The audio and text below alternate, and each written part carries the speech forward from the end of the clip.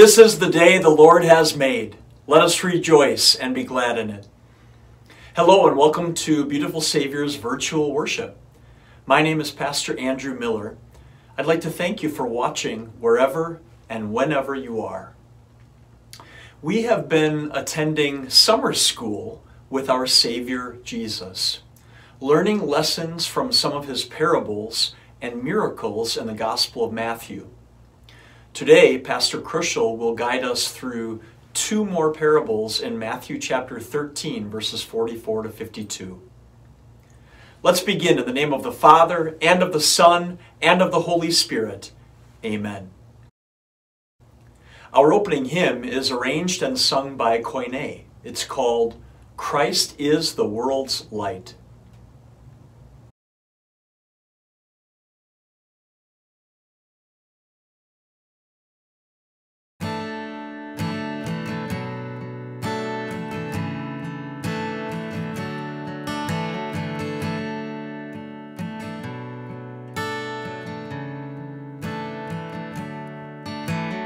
Christ is the world's light, Christ and none other. Born in our darkness, he became our brother. If we have seen him, we have seen the Father. Glory to God on high.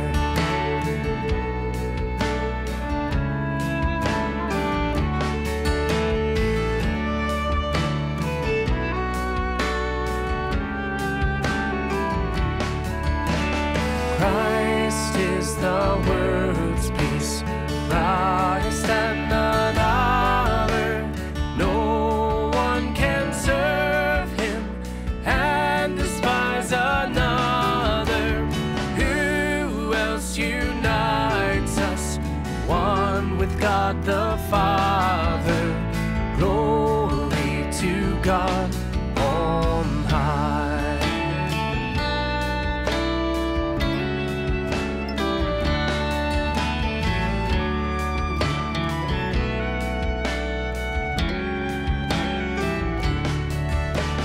Christ is the world's life, Christ and none other. Sold once for silver, murdered here our brother. He who redeemed us reigns with God the Father. Glory to God on high.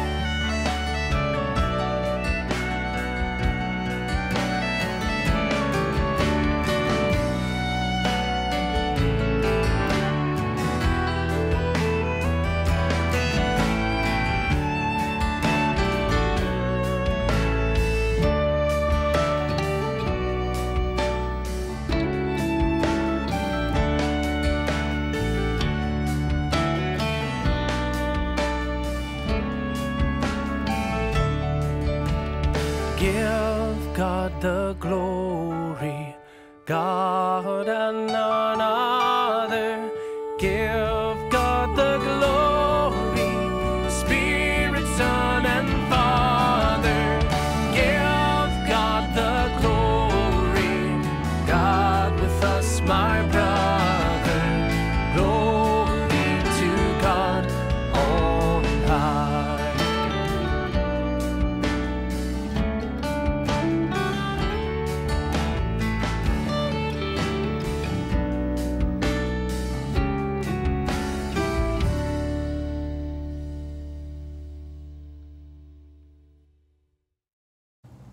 We have come into the presence of God, who created us to love and serve him as his dear children. But we have disobeyed the Lord and deserve only his anger and punishment. Therefore, let us confess our sins to him and plead for his mercy. Merciful Father in heaven, I am altogether sinful from birth. In countless ways I have sinned against you and do not deserve to be called your child. But trusting in Jesus, my Savior, I pray, have mercy on me, according to your unfailing love. Cleanse me from my sin and take away my guilt. God, our Heavenly Father, has forgiven all your sins. By the perfect life and innocent death of our Lord Jesus Christ, He has removed your guilt forever. You are His own dear child. Now may God give you strength to live according to His will. Amen. Sing along to this upbeat version of the Sanctus, arranged and sung by Koine.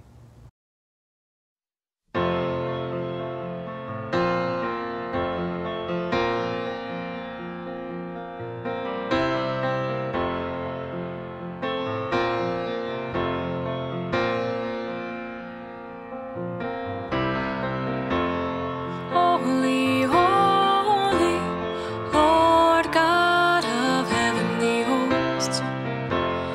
Holy, holy, Lord God of heavenly hosts. Heaven and earth are full of your glory. Hosanna, Hosanna, Hosanna in the highest. Hosanna, Hosanna, blessed is he who comes. Blessed is he who comes. Blessed is he who comes in the name of the Lord.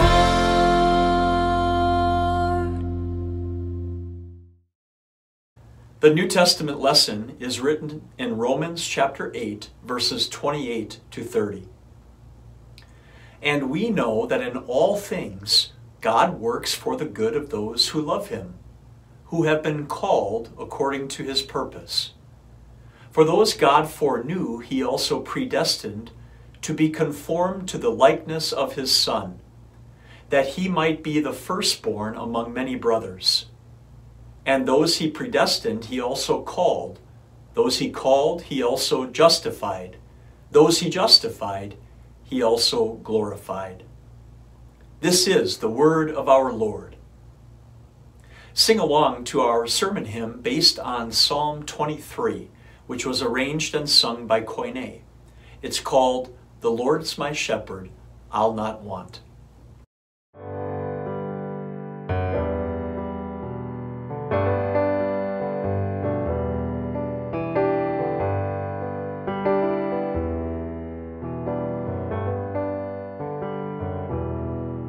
The Lord's my shepherd, I'll not want.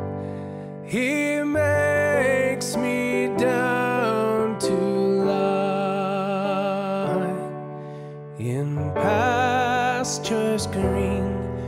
He leadeth me the quiet waters by.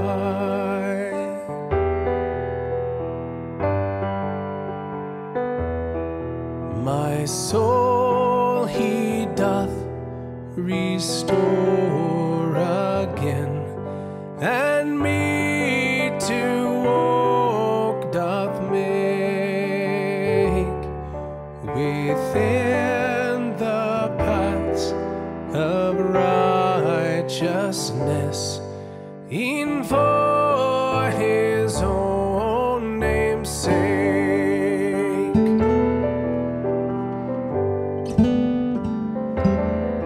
Yea, though I walk in death's dark vale, yet will I fear no ill, for Thou art with me.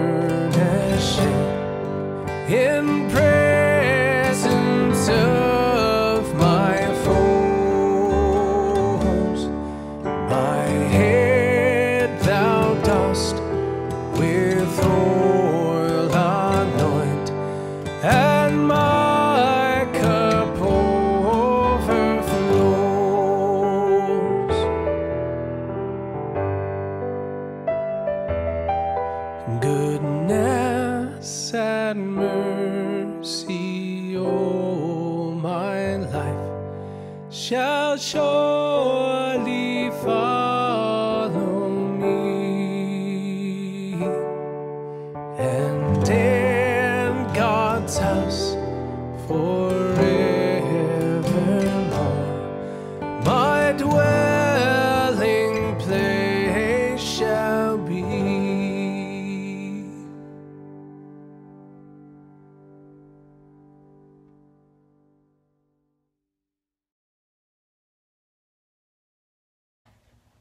The Word of God for us this morning is from Matthew chapter 13, beginning at verse 44. Jesus said, "The kingdom of heaven is like treasure hidden in a field. When a man found it, he hid it again, and then in his joy went and sold all he had and bought that field. Again, the kingdom of heaven is like a merchant looking for fine pearls. When he found one of great value, he went away and sold everything he had and bought it. Once again, the kingdom of heaven is like a net that was let down into the lake and caught all kinds of fish. When it was full, the fishermen pulled it up on the shore. Then they sat down and collected the good fish in baskets, but threw the bad away. This is how it will be at the end of the age. The angels will come and separate the wicked from the righteous and throw them into the fiery furnace, where there will be weeping and gnashing of teeth." "Have you understood all these things?" Jesus asked. "Yes," they replied. He said to them, "Therefore, every teacher of the law who has been instructed about the kingdom of heaven is like the owner of a house who brings out of his storeroom new treasures as well as old." My friends, grace, mercy, and peace are yours through our Lord Jesus Christ. Let me begin by asking you two questions. Given your circumstances and situation in life right now today, what would you say is your dearest possession? Or to put it another way, what are you missing in your life today that you pray for every day and night without fail? Think about it for a moment. If you have just come through a serious operation or faced a health issue that became a matter of life and death, your greatest desire could be your good health. Or if you are facing the prospect of having to deal with a life-threatening or chronic illness or disease, your fondest, most heartfelt prayer might well be that you be granted a healthy life in the future, free of pain and heartache. If you have children, grandchildren, or other relatives living far away from here, I would guess that your deepest yearning might be that your loved ones be kept safe from harm and danger and kept in the faith until you meet again. Maybe your daily prayer that you lay before the throne of grace is that God will cause peace, justice, and equality to break out around the world so that no one experiences the agony of danger, injustice, and inequality. If you are facing the prospect of losing your job or your home or many of your worldly possessions in these uncertain times, maybe your deepest longing is for job security and the peace of mind that comes from knowing that you and your family are being well cared for. If sin, such as hardship, selfishness, pride, or stubbornness are tearing apart the fabric of your family, maybe your greatest desire is that you experience the joy and peace and love that come when relationships are healthy and strong again. Any one of these heartfelt desires or cherished blessings, as well as a host of others, could be near and dear to your heart today. Every single one of them is important, and I don't want to belittle them in any way. And yet there is one need that you and I have that is so far greater in value than any of these. That need is the kingdom of heaven. Now, the kingdom that Jesus speaks about here is both his rule or his presence in our hearts through faith. That is, if we believe in Jesus as our Savior, then Jesus has already begun his rule within us. But it also refers to his kingdom in heaven, that place that we look forward to living with Jesus when he comes to bring us home one day. Today, by means of 4 short parables, Jesus manages to help us get our priorities right. And then he shows us how he will tackle all those other things that are bothering us and eating away within us. First, Jesus says, I want you to understand that the kingdom of heaven is more precious to you than anything else in the world. This is how he puts it in two short, very familiar, simple parable stories. The kingdom of heaven is like treasure hidden in a field. When a man found it, he hid it again, and then in his joy went and sold all he had and bought that field. Again, the kingdom of heaven is like a merchant looking for fine pearls. When he found one of great value, he went away and sold everything he had and bought it. Okay, we understand that if a man plows up a hidden treasure in a field, he's going to do everything in his power to secure the newfound treasure, even going so far as to buy the field. And if a merchant finds a precious pearl, he's going to sell his pearls and possessions of lesser value to get the better pearl. But what do these things have to do with the kingdom of heaven? The point is this: men and women will go to great lengths to secure for themselves something they consider to be valuable. What's so unique about the kingdom of heaven, however, is that not a single one of us has the ability to get it on our own. We don't have enough money to buy it. All the money in the world is not enough to buy the kingdom of heaven for even one person. We can't do enough to earn it for ourselves because the price to purchase the kingdom is a perfect life. Not just a life in which we try our best, but a perfect life lived perfectly according to God's perfect standard. And that's what makes the kingdom of heaven priceless to you and me. What we could never buy or earn or deserve, God gave to you and me as a free gift, courtesy of the perfect life and all-atoning death of Jesus, God's Son. As happens so often with these simple parable stories that Jesus tells us, this is an occasion for us to humbly marvel at God's unbelievable, undeserved love for us. He gave us the kingdom of heaven freely of his own will. He loved us so much that he left the kingdom of heaven itself to come into our world, become one of us, live among us, live perfectly for us, and then take our sins and the punishment for our sins on himself on a cross of death. What we could not have, he has given to us. Wow. Imagine it. The kingdom of heaven is yours. The priceless gift that cost more than you or I could pay is ours for free and forever. What's just as remarkable is that this priceless gift is freely offered to the entire world. It's not just for you and me.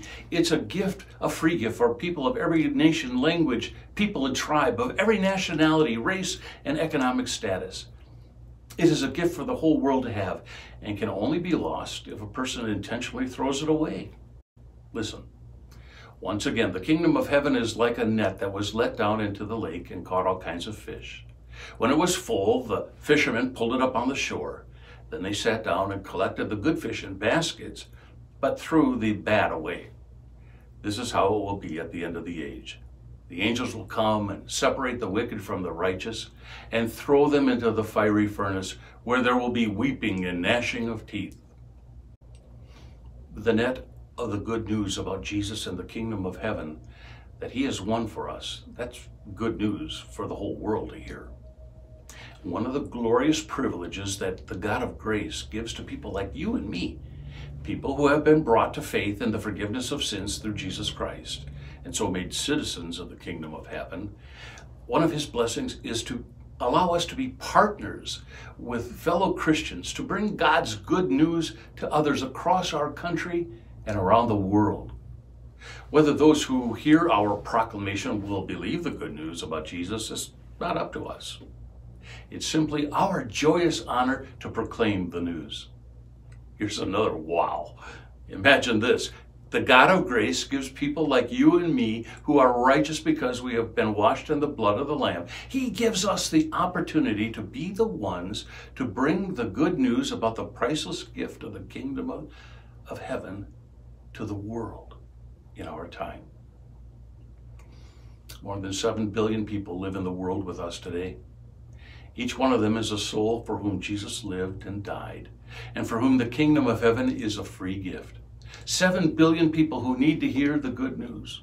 7 billion people who have perhaps 70 years or less for us to reach them with the good news of God's amazing grace in Jesus.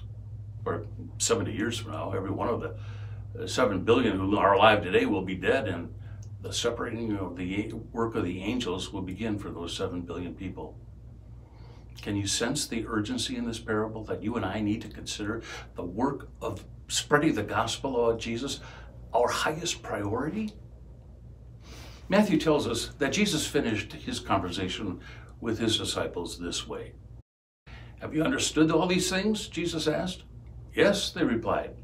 He said to them, "Therefore, every teacher of the law who has been instructed about the kingdom of heaven is like the owner of a house who brings out of his storeroom new treasures as well as old." For the benefit of his first disciples and for us who are hearing these words of Jesus today, Jesus has once again added something to our faith. Like homeowners who like the comfortable feel of the old furniture, but who like it even better when a new furnishing or piece of furniture is added, so something has been added to your faith and my faith today. Maybe it's the reminder that the kingdom of heaven is something that we could not earn or deserve, but a free gift from God. Maybe the new thing is that we see once more the incredible grace and loving kindness that God has shown us in Jesus Christ. Maybe it's the invitation to consider the many people around the world who need to hear about Jesus yet. Or maybe the new thing is the opportunity for us to get our priorities straight again. After all, what is the most important, dearest possession you have in your life today? It isn't health or wealth or peace or security or safety or good relationships. It is the gift of eternal life, the gift of the kingdom of heaven. And here's the real wow today. When we see and understand through faith how much we are loved by God and that we are His dearest possession, then we can trust Him to give us all the other things we are so concerned about too. For Paul says, "He who did not spare His own Son, but gave Him up for us all, how will He not also along with Him graciously give us all things?" When we rest in Jesus, we can trust Him for the health, the wealth, the peace, the security, safety, and bond of unity, and all the other things that we are so concerned about. And we can be assured that He will provide them in the perfect measure, in the perfect manner, and the perfect degree that He knows is best for us. Wow. We are the kingdom of heaven, and all these things have been added to us as well. Imagine that. Amen. Now, the peace from God that transcends all understanding will guard your hearts and minds in Christ Jesus. Amen. Let's pause here for our offerings.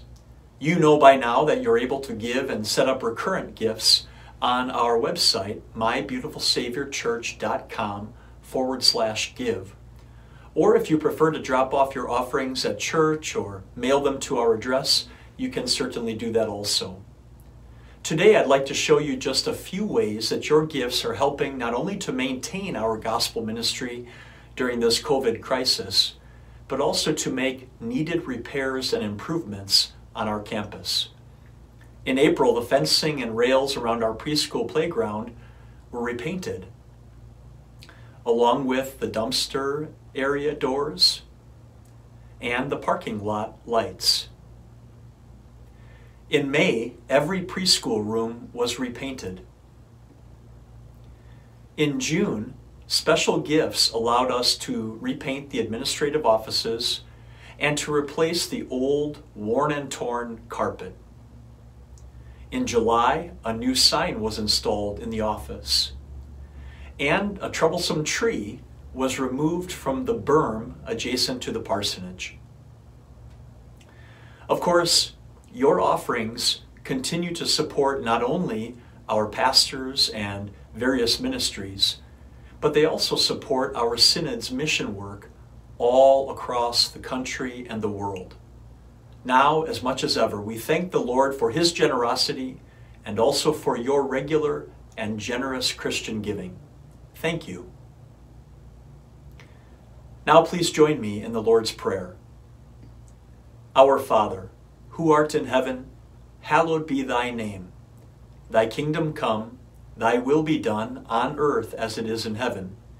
Give us this day our daily bread, and forgive us our trespasses, as we forgive those who trespass against us. And lead us not into temptation, but deliver us from evil. For thine is the kingdom, and the power, and the glory, forever and ever. Amen. The Lord bless you and keep you. The Lord make his face shine on you and be gracious to you. The Lord look on you with favor and give you peace. Amen. Our closing hymn is arranged and sung by Koine. It's called, We Give Thee But Thine Own.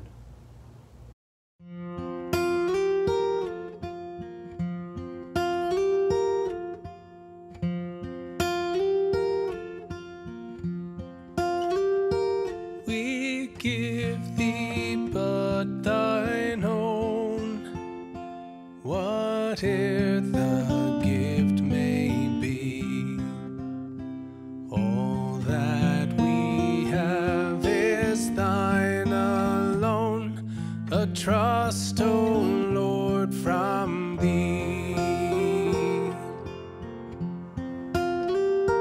May we thy bounties thus, as stewards true, receive, and gladly as thou blessest us, to thee our first fruits give.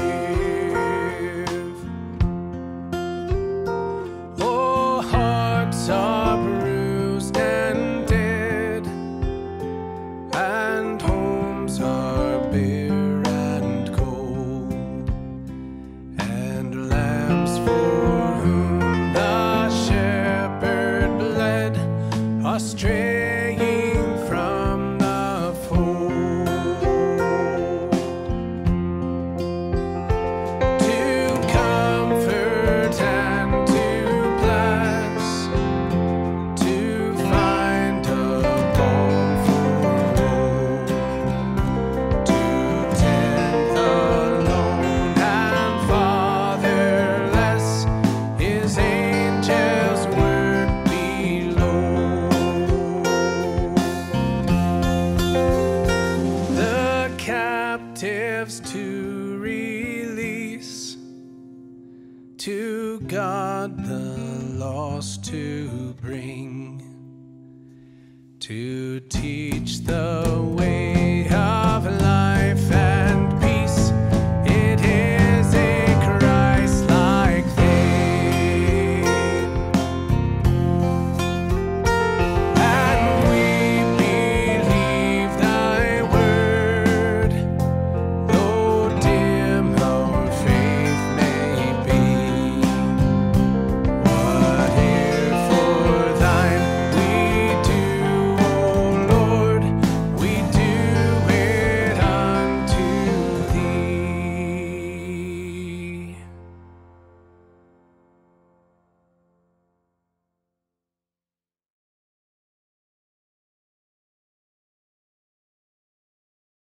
Thank you for worshiping with us virtually today. We pray that Jesus, our Savior, strengthens your faith and gives you ears to hear and hearts to believe all he has taught us. I have two important reminders to share with you. First, our sanctuary renovation will begin on Monday, August 3rd. Our last in-person worship service in the current sanctuary takes place Sunday, July 26th. That's today. Our first worship service in the preschool will happen on Sunday, August 2nd. The second reminder is that worship times have now changed. Through the end of the COVID phase 2, however long that is, we will worship on Sundays at 8 a.m., 9:30 a.m., and 11 a.m. Now help us share the good news of Jesus Christ. Hit that like button, share this video, follow the links at the end of this video to support our ministries, and stay connected to Beautiful Savior through our website, mybeautifulsaviorchurch.com, our YouTube channel, our Facebook page, and Instagram. May our beautiful Savior bless and keep you.